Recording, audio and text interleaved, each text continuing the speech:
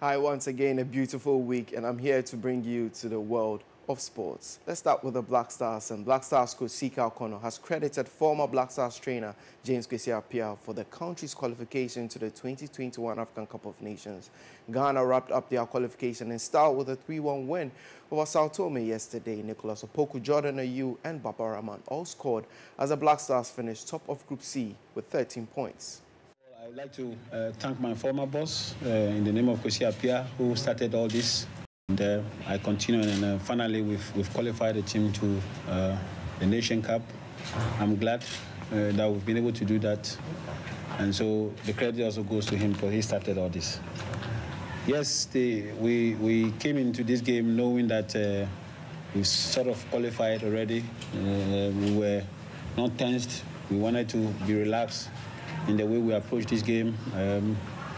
There was also a possibility for us to see some other players, which we did today, which has given me a fair idea going forward in the coming qualifier in the World Cup. And so we didn't want to stress too much of tactics. We wanted to enjoy the game, we wanted to go in and, of course, relax and do well to win. Still on the Black Stars, and Akonnor has vowed not to experiment with call-ups as he believes he has the core of his team. Akonnor, who was appointed in January last year, has invited a number of players to justify their qualities and earn a place in the team. I got a job. I've had chances of trying a lot of players, and today was probably exceptional. We've had the chance of also giving the locals a chance to prove themselves, and I think, in all fairness, they've done well.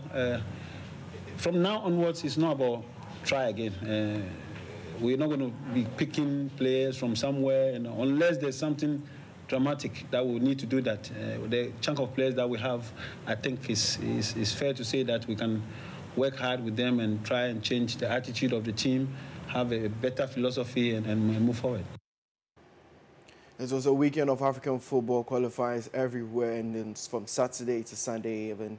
Today we still have more games to go on, but let's look at the weekend that went on. In Lesotho and Sierra Leone was a goalless draw. Benin also lost at home to Nigeria. That was 1-0.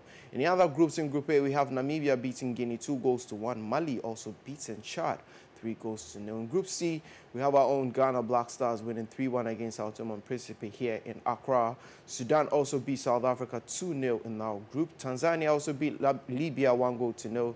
Tunisia and Equatorial Guinea was a 2-1 win for the Tunisians. And we also have games that will be going on today and tomorrow. Burkina Faso versus South Sudan, Mali versus Uganda, Angola versus Gabon, DR Congo versus Gambia, Egypt versus Comoros, Togo versus Kenya, Algeria versus Botswana, and Zimbabwe versus Zambia.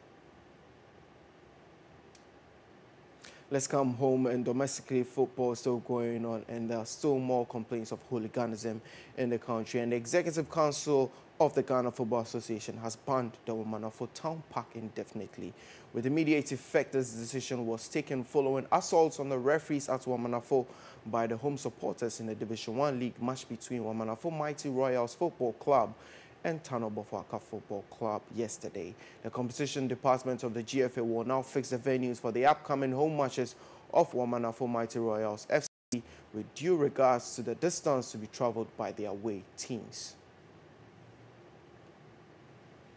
Still in the Ghana Premier League, and Brazilian forward Michael Vinicius has begun training with Asante Kotoko. Vinicius completed his move to the Porcupine Warriors earlier this month to join compatriot Fabio Gama at the club. The 27-year-old was involved in his first training session earlier today at Adakojachi since his arrival in the country over the weekend. It is, however, unclear if Vinicius will feature for Kotoko in their next league game against Karela United this weekend. More international games are going, and we are going to the European FIFA World Cup qualifiers. And from Saturday, also throughout the weekend, we have games like Republic of Ireland losing at home to Luxembourg 1-0. Serbia and Portugal was a 2-2 draw, controversial game that was. Belarus also beat Estonia 4-2. Czech Republic and Belgium was a draw 1-1. Montenegro went and defeated Gibraltar 4-1. Netherlands also beat Latvia 2-0. Norway losing at home to Turkey 3-0. Russia also beat Slovenia 2-1, I beg your pardon, and Croatia also beaten Cyprus 1-0. Slovakia and Malta was a 2-2 draw. Other ones that were going on during the weekend was Georgia beating Spain 2-1. Sweden also won against Kosovo 3-0. Italy 2-0 against Bulgaria. Switzerland and Lithuania was 1-0 win for Switzerland. Kazakhstan and France won 2-0. Ukraine and Finland was 1-1. Denmark also beat Moldova 8-0. A thrashing victory from the Danes.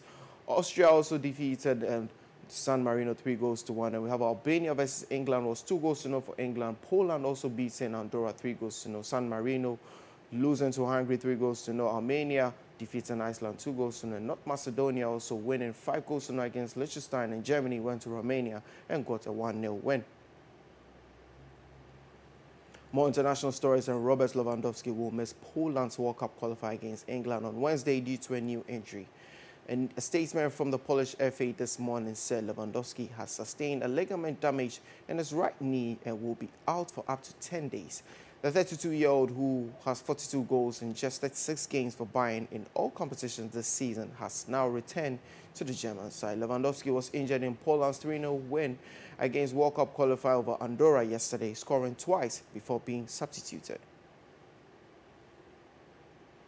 We are switching gears now to the NBA, and the injury hit Los Angeles Lakers held on to beat Orlando Magic 96-93, despite LeBron James missing a fifth consecutive game with an ankle sprain.